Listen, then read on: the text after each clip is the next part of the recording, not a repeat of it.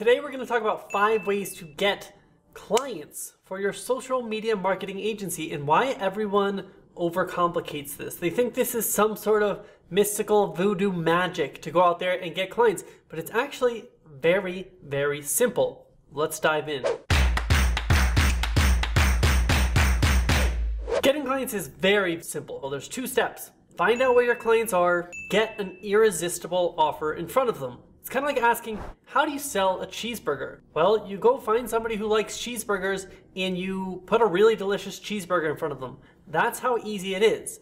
But there are nuances to this. Let's say that you are in downtown Manhattan and you can get some of the finest food in the world. Probably going to be a lot harder to sell a cheeseburger to some guy walking by on the street than if you were in the middle of a baseball game with thousands of people and nobody else really selling food around. So we can change our environment, sell the same product, raise our prices, and have a lot easier time selling it if we know where to position ourselves. But the fact of the matter it comes down to the fundamentals. You still have to go find people that like to eat cheeseburgers and put the cheeseburger in front of them. So if you go to a vegan convention with your cheeseburger food stand, you're not going to sell any cheeseburgers unless they're vegan.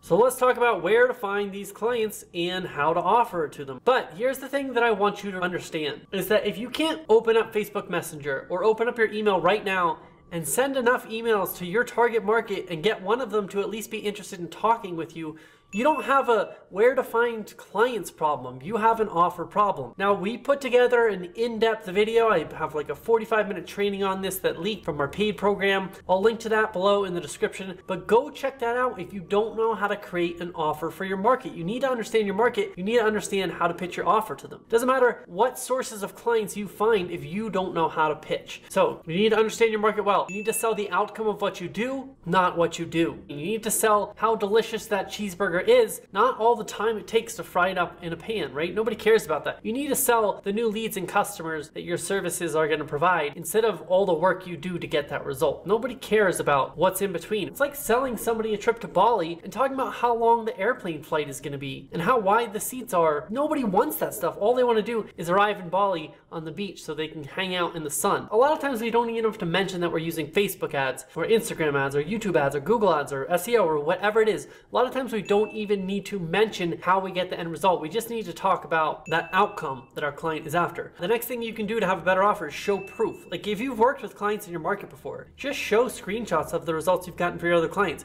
Get video testimonials from them. Get written testimonials from them. Screenshot the ad accounts with your client's permission, of course, and show that end result that you've gotten. And then use risk reversal. If you're having a really hard time selling something, try giving it away for free. If you can't give it away for free, you have bigger issues. And risk reversal could be a limited time trial that you give away, or risk reversal could be a money back guarantee. If they don't get the results they're after, then you refund their money.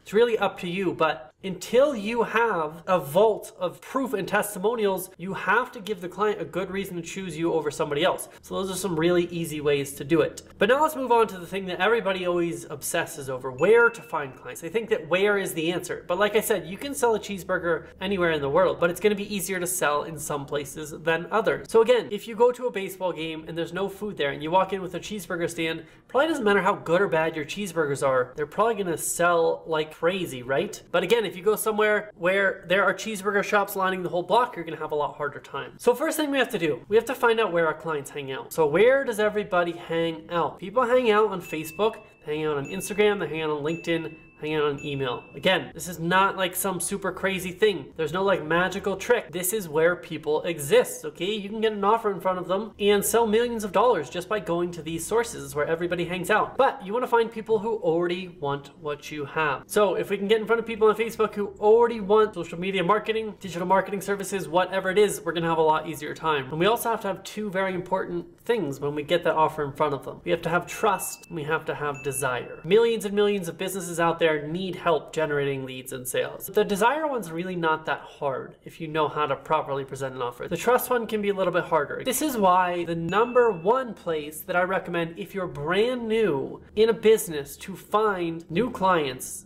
is with people who already trust you, or at least trust people that you know. So this could be friends, could be family, could be relatives, associates, acquaintances. Maybe your mom works with somebody Maybe your mom's best friend at work's husband owns a business and he needs new leads. The chances of him working with you compared to a stranger working with you, if you have no experience and you've never worked in this industry before, it's a lot higher than a stranger working with you because there's a loose connection there. So they've done studies on this, and psychologists have found the power of our network lies not in our close connections, not those people that we talk to every single day, not our best friends, not our family, but in our loose connection. It's a friend of a friend. That's where the power of the network comes from. And the people who have big loose networks get the best results from their network. So in this study, they actually looked at people getting jobs. And most people got jobs from a referral, not from somebody that they knew directly, but from the friend of a friend. The number one way to go out there and get clients is to tell your friends and your family that you're starting a social media marketing business, a lead gen agency, a digital marketing business, whatever kind of business you have. Tell your friends and your family and ask them, do you know any business owners who could use more leads and sales? And then go ahead and post it on your Facebook wall. Like, a lot of people think that there's nobody in their Facebook network that could possibly use these services, and a lot of people are very wrong. The majority of the businesses are not doing as well as they want to do.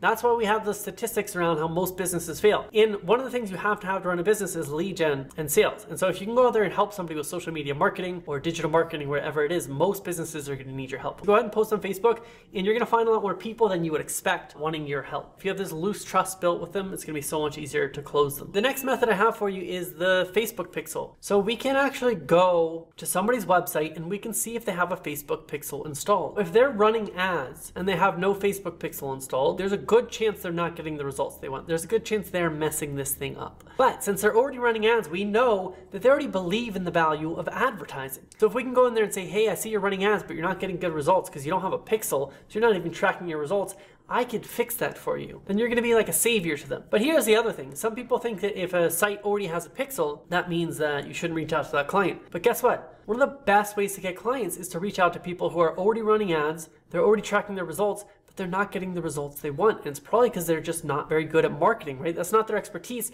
They know they need to do it, so they go out there, they try and do it on their own, and they're getting subpar results. So if you can reach out and you say, hey, I saw the ads you're running, I saw you're tracking your results, which is great, but I noticed a couple things that would improve your results. Do you want to have a quick chat about that? It's a soft pitch, and you're saying, hey, I'd love to help you out for free. And then you get on the phone, you start talking with this person. They understand subconsciously that you know more about marketing than they do based on your conversation because you're giving them free tips, and they're going to ask you how you can work together. So that method is the Facebook pixel. Go out there and look at people who are already advertising, see if they have a pixel on their site. If not, that's a really easy fix. Show them how to put a pixel and track their results, and you've built goodwill, you've built reciprocity with them. They're going to want to pay you and keep working with you. If they already have a Facebook pixel, show them how they can get better results because these people believe in the power of advertising. Another way to do this is to go look at people who are advertising on Google but not on Facebook and just set up some retargeting on Facebook for them. So this brings me to my next point. The third way to get clients is the retargeting offer. This is when somebody has a Facebook pixel on their website, and so people are coming to their website and then they're bouncing, because you know what happens when you go look for, let's say you need a new plumber. I'm going to open up 6 plumbers in my tab, and my tab's across the top of my computer. I'm going to look at these 6 plumbers. I'm not really going to understand how to evaluate which one to work with. Probably get distracted, accidentally close out my whole browser, and forget that I even looked for plumbers. And then guess what happens? One of those plumbers is going to retarget me, which means they're following me around the internet with ads, and I'm going to see their ad. I'm going to remember that I needed a plumber, and I'm going to click on that one, and I'm going to buy from that person because they followed up with me. So if we can reach out to businesses who are already advertising but not using retargeting, we can show them how, hey, your customers are opening up all these tabs, and the person who retargets them and follows up automatically with these ads is going to get their business. And guess what? I can set this up for you now, and this is going to drastically amplify the results of the advertising that you're already paying to do. And if they're already paying somebody to do their ads for them, and that person's not getting the results they want, they'll likely switch to working with you because you're getting better results. And like I said, all they want is that outcome. Now, this also applies to people that have Google traffic. You know, the front page of Google, who's not running ads? They're getting traffic, they're not retargeting. Reach out to those people and say, hey, you're losing out on a lot of money because you have all this traffic coming from Google, but you're not retargeting that traffic. Would you like me to set up a simple campaign that's going to have a crazy ROI for you? Method number 3, let's go to another place where we have hungry buyers. Gary Halpert said, I'll take hungry buyers over a great product any day, because it doesn't matter how great your product is if nobody wants to buy it. You need a hungry market. So who is already seeking out advertising services? We can go to places like Upwork, Upwork, there's people directly looking for advertisers to help them with Facebook and Google and YouTube and all these other things. Freelancer.com. There's a site called Growth Geeks. This is like a marketing site. You can go on there and list your services, sell them to people who are looking for marketing services. Do you know how easy it is to sell marketing to people who are looking for marketing? One that people might not think of is you can go to monster.com. Who in your area or in your niche is looking to hire a full-time marketer? You can reach out to them, and let's say they're gonna have to pay $7K a month for a full-time marketer with benefits, and you can reach out and you can say, hey, I already work in your niche, I already get great results for your niche, I'll do this for $5K a month and you don't have to provide any benefits for me. Instead of them having to go through all these interviews and hire someone who they're gonna have to train from ground one and they probably won't even get the results that they're after for 6 months, they can hire somebody in their niche as a contractor who already knows how to get results for a cheaper price. You can go in there, pitch yourself for 5K instead of 7, and close that deal on monster.com. Method number 5 is free content. We can use free content on our Facebook wall. If we have a lot of people in our network who are in our niche who might possibly want to work with us, we just keep posting free content about the results that they're after. That's going to build trust. That's what happens here on YouTube, right? A lot of people are posting free content to build trust, to provide value, to do all those things to prove to people they can get the results that they're after. So free content, if you have an audience, is a great way to get clients. But guess what? If you don't have an audience, free content is not going to do much for you, right? If nobody's watching, if nobody's listening, what's that free content going to do for you? And a lot of people make this mistake. A lot of people early on in their business focus entirely on free content. And they're posting on Instagram, and they're posting on YouTube, and they're posting on Snapchat, and they're posting on all these channels. I think because Gary Vee is like obsessed with publishing content, and he tells people they should do it too. All reality, like most people should not be focusing on content until they have their offer figured out, until they know how to close a sale, until they know how to deliver a result,